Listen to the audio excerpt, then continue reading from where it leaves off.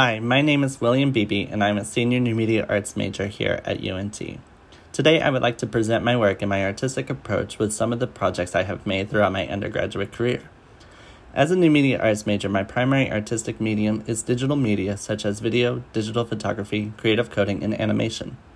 While I mostly work in the digital space, I appreciate the physicality within traditional art making and try to incorporate that into some of my works.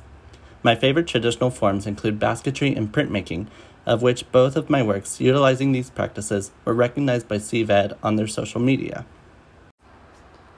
When it comes to making my works, I am very detail-oriented. My process from start to finish is methodical and organized, which is reflected through my work and noted by my peers. My process begins in a way that seems like I'm putting the cart before the horse. I start with a mental image of how I want my piece to look when it's finished, and as I work, I tie it to a concept that works best with the project. I develop the work and the concept together, allowing things to change, so there is room for me to experiment and room for my project to grow. As the project is growing, I am researching the concept that I am working with. My research gives me a better understanding of what message I want to tell through my art. It involves me referencing media such as articles and videos, exploring the topics I am curious about, and looking at how other artists, both in and outside of new media, make art around similar topics. Once the project has reached a final point, I ask my friends and peers for critique on how I can further develop the work and make it the best that it can be. Then I go back and refine the smaller details and double-check that the message I am telling through my art is conveyed successfully.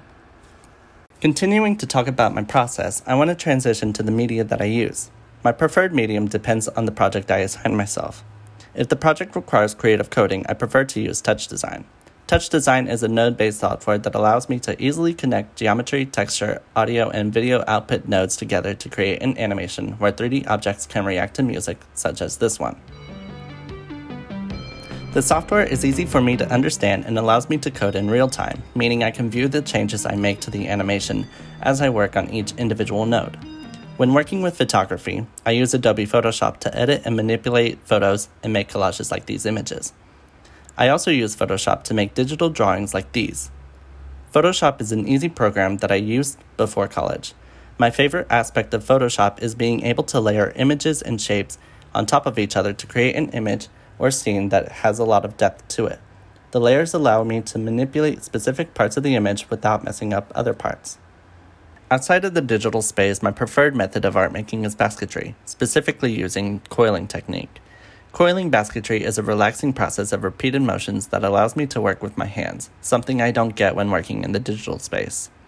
When working with basketry, I like to use vibrant and colorful yarn to make my baskets, and I like to experiment with the shape and form of my projects. Coiling gives me the most freedom with basketry as the materials can bend, twist, and curl in many ways, allowing interesting shapes.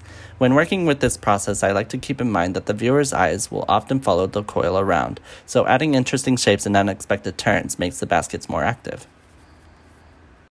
In regard to the concepts and meanings behind my work, I focus on relationships between people, technology, and nature.